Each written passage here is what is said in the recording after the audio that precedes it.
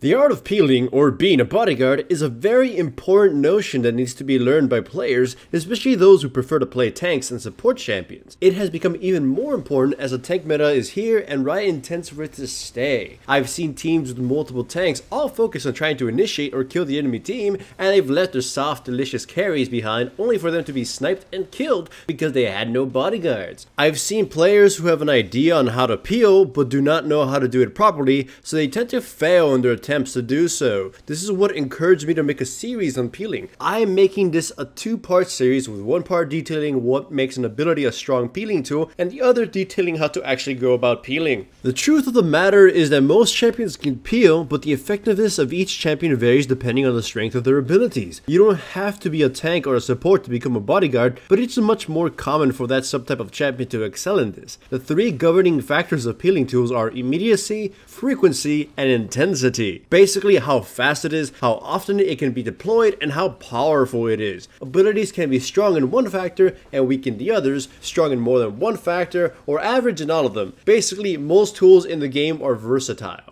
As already stated, immediacy is how fast a champion's ability can take effect. You can have the most powerful crowd control in the game, but if it takes 10 seconds to activate, then it's pretty useless for defensive matters. Oftentimes, the fastest form of crowd control are hindered by factors such as range weakness, longer cooldowns, or skill shots that can miss. That makes it so the tool is best used as a reactionary tool rather than one you toss haphazardly to hinder the enemy. A good example is Warwick's ultimate. It can be used as a peeling tool, but it has a long cooldown and it can be quite risky, yet it immediately halts whatever threat you needed to be stopped. If Katarina were to blink into your team and start her ultimate, Warwick's own ultimate could be used as an immediate answer to it. However, if a champion like Master Yi was simply running up to your teammates, Warwick's ultimate could be considered a waste if there were other tools available, as he may not be an immediate threat. Essentially, immediate tools are best used to stop or hinder the most important threat before it can deal damage. Plenty of abilities in the game actually have a variance in immediacy. Basically, crowd control is pretty fast at close range since most take effect as soon as they hit the target. This is crowd control that often has to leave directly from the champion itself. Abilities like this are actually weaker at a range but far stronger when they're used at point blank range. A good example of this is Nautilus's ultimate.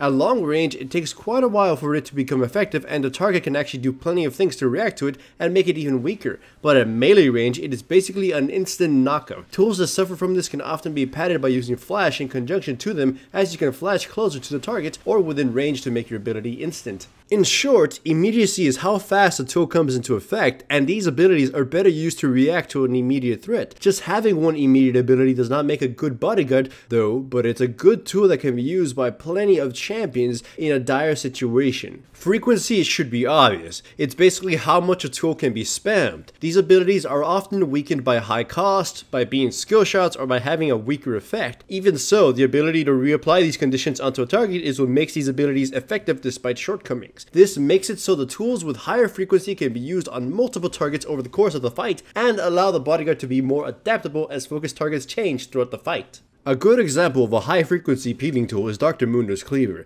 It can be spammed mercilessly and essentially keep a target slowed until Mundo misses or the opponent dodges it or someone else blocks it. If need be, Mundo could use his Cleaver on one target, then he and his teammate can reposition and then he can use the Cleaver on a different target. High-frequency abilities can also be used to bait out the enemy's mobility spells. For instance, a high-frequency slow would hinder an enemy's ability to either run away from you or attack the teammate you are guarding. They may use a gap closer to try to avoid the slow or to mitigate it as a result of the hindrance, but leave themselves completely open to stronger forms of crowd control. In essence, high-frequency tools can be spammed near recklessly, but often have plenty of weaknesses associated with them. They are often best used over other abilities in times of lesser threat and can be used to bait out key abilities from opponents. Intensity tends to be subjected to the conditions of the game. Some crowd control spells are incredibly powerful and can shut down targets hard. The issue is that a lot of these abilities are dependent on who the target is and their timing. Oftentimes these abilities come with a huge cooldown, are ultimates, are not universally strong on all targets, or require some form of setup. A good example of an intense peeling tool is, once again, Warwick's ultimate.